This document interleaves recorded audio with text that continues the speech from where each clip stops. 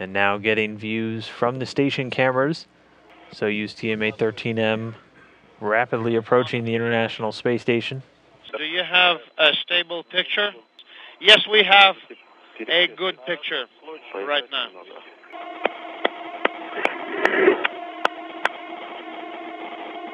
We're doing the fly around right now. Copy.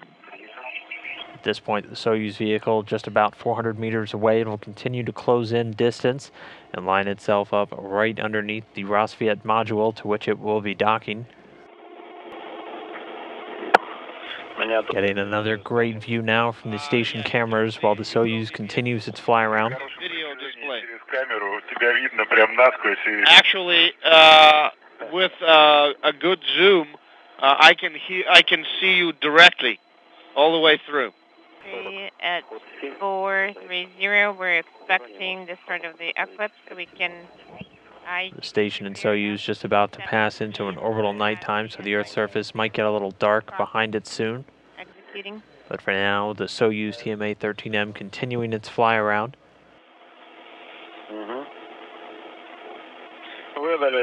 We sent F-17.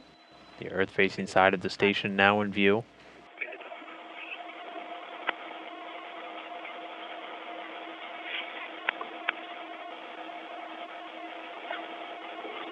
See small thruster firing plumes as the Soyuz continues to fine-tune its approach.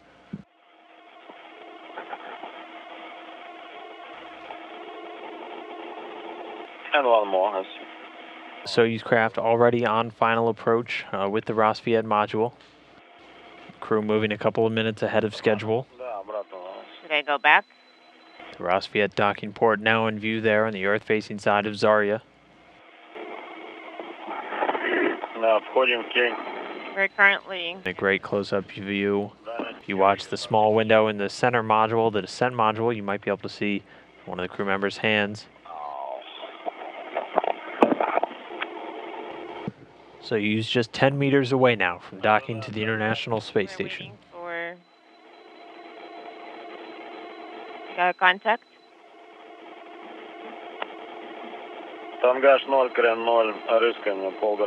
We have 0 bias for roll, for yaw, and half a degree for pitch. Okay, copy, waiting for the contact.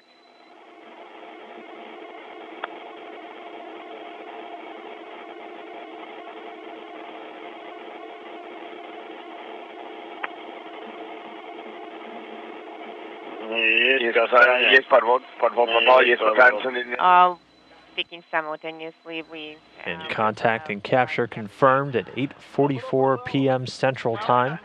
The two spacecraft flying just about 260 statute miles over the Pacific Ocean.